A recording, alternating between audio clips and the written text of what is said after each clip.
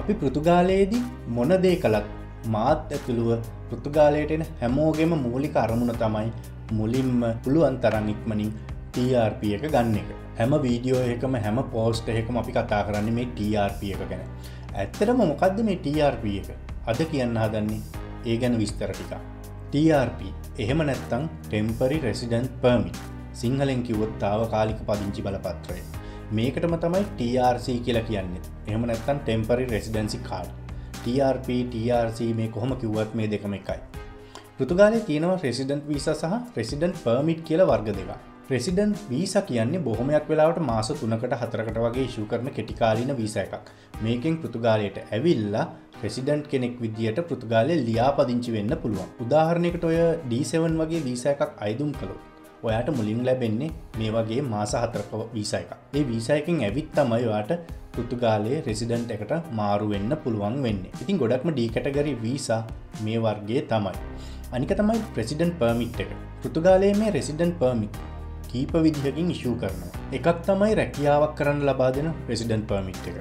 අනිත් එක ස්ටඩීස් කරන්න ලබා දෙන රෙසිඩන්ට් පර්මිට් එක. තව එකක් තියෙනවා ෆැමිලි රියුනිෆිකේෂන් රෙසිඩන්ට් පර්මිට් එක සහ ස්පෙෂල් රෙසිඩන්ට් පර්මිට් කියලා තව එකක් තියෙනවා. මේ රැකියාවක් කරන්න ලබා දෙන රෙසිඩන්ට් පර්මිට් එක ලබා ගන්න නම් ඔයාට පෘතුගාලයේ රැකියාවක් තිබීම අනිවාර්යයි. ඒ වගේම ඒ රැකියාව කොන්ට්‍රැක්ට් එකක් එක්ක පෘතුගාලයේ රජයට මාසිකව ඉන්කම් ටැක්ස් ගෙවන සැලරි එකක් ගන්න රැකියාවක් වෙන්න ඕන.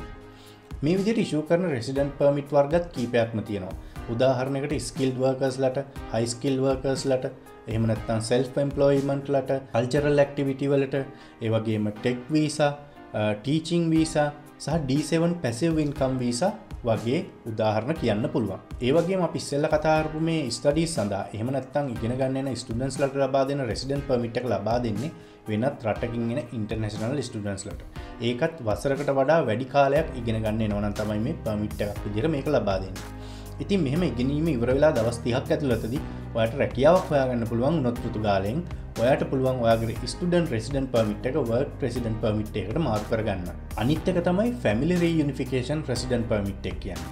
මේක දෙන්නේ පෘතුගාලයේ දැනටමත් ඔයාගේ පවුලේ කෙනෙක් ඉන්නවා නම් සහ එයාට රෙසිඩන්ට් පර්මිට් එකක් තියෙනවා නම් එහෙනම් එයාට පුළුවන් එයාගේ පවුලේ ළඟම අයව පෘතුගාලයට ගන්න.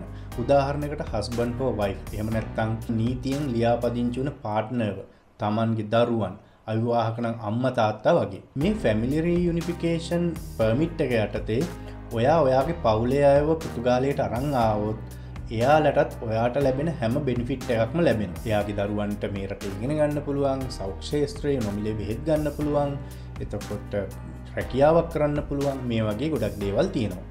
අනිත් එක තමයි මේ මම ඉස්සෙල්ලා කියපු ස්පෙෂල් රෙසිඩන්ට් පර්මිට්. එහෙම නැත්නම් විශේෂ අවස්ථා සහිත රෙසිඩන්ට් පර්මිට් එක. උදාහරණයකට මේක ගොඩක් වෙලාවට ඉෂුව කරන්නේ දීර්ඝකාලීන මෙඩිකල් කෙයාර් එකක් අවශ්‍ය කෙනෙකුට, ඒ වගේම පෘතුගාලයේ මිලිටරි සර්විස් එකේ ඉන්න කෙනෙකුට, අනිත් එක පෘතුගාලයේදී විදේශීය දෙමව්පියන්ට දාව උපත ලැබූ දරුවන් වගේ ඒවා මේ විශේෂිත රෙසිඩන්ට් පර්මිට් එක යටතේ ලබා දෙනවා. ඉතින් මේ රෙසිඩන්ට් පර්මිට් එක ගොඩක් වෙලාවට ඉෂුව කරන්නේ වසරකට හෝ දෙකකට. උදාහරණයකට රැකියාව සඳහා ලබා දෙන රෙසිඩන්ට් පර්මිට් එක, ෆැමිලි රියුනිෆිකේෂන් පර්මිට් එක දෙන්නේ අවුරුදු 2කට. ඒ වගේම මේ වසර දෙක අවසානයේ ඔයා අනිකුත් අවශ්‍යතා සපුරලා තියෙනවා නම් ඔයාට පුළුවන් මේ රෙසිඩන්ට් පර්මිට් එක රිනිව් කරන්න. ඒ රිනිව් කරනකොට ඔයාට දෙන්නේ වසර 3ක රෙසිඩන්ට් පර්මිට් එකක්. ඉතින් මොකද්ද මේ රෙසිඩන්ට් පර්මිට් වල තියෙන වාසිය? පෘතුගාලයේ රෙසිඩන්ට් පර්මිට් එක ඔයාට ලැබුණා කියන්නේ ඔයාට මුළු යුරෝපානු කලාපයම නිදහස් කලාපයක් විදිහට විවෘත වෙනවා. ඒක තමයි අංක 1. පෘතුගාලය කියන්නේ ඉතින් ෂෙන්ගන් රටක්නේ. ඉතින් ඔයාට මේ රෙසිඩන්ට් පර්මිට් එක තියෙනවා නම් ඔයාට මේ ෂෙන්ගන් කලාපයත් ඇතුළුව යුරෝපානු කලාපයේ වීසා අයදුම් කිරීමකින් තොරව සහ පාස්පෝර්ට් එකක් භාවිතා කරන්නේ නැතුව ගමන් කරන්න පුළුවන්. සහ උපරිම මාස 3ක කාලයක් එහෙම නැත්නම් දින 90ක කාලයක් මේ ඕනිම රටක නැවතිලා ඉන්නත් පුළුවන්. ඒ වගේම යුරෝපානු කලාපයෙන් පිට වෙනත් රටකට යන්න අවශ්‍ය නම් ඔයාට ඊටාම පහසුවෙන් වීසා ලබා ගැනීමේ හැකියාවක් තියෙනවා මේ රෙසිඩන්ට් පර්මිට් එක යටතේ. අනික තමයි ශ්‍රී ලාංකිකයෙක් විදිහට ඔයාට මේ යුරෝපයේ ඕනම රටකට ලංකාවෙන් ඉඳන් වීසා එකක් රහිතව යන්නත් පුළුවන්. උදාහරණයකට ඔයා පෘතුගාලයේ රෙසිඩන්ට් පර්මිට් එක අරගෙන ලංකාවට වැකේෂන් ගියාට පස්සේ ඔයාට ආපහු වැකේෂන් ඉවරලා එනකොට පෘතුගාලයටම බහින්න ඕනේ නැහැ. ඔයාට ජර්මන් වලින් බහින්න පුළුවන්, ෆ්‍රාන්ස් වලින් බහින්න පුළුවන්. ඒ බැලම මෙහෙට එන්නත් පුළුවන්.